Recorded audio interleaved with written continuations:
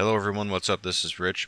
If you've used Windows for any period of time, you've probably had an application crash, and then it brings up that annoying window that says, do you want to report this to Microsoft? And of course you click Don't Send, because it doesn't really do any good anyway, not for you.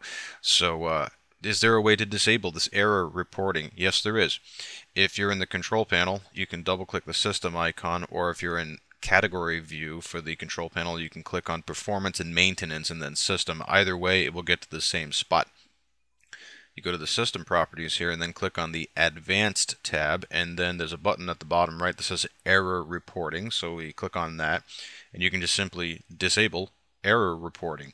And then there's a checkbox that says but notify me when critical errors occur. Yes, I would actually keep that one checked, but for the regular error reporting thing, it is totally safe to turn that off.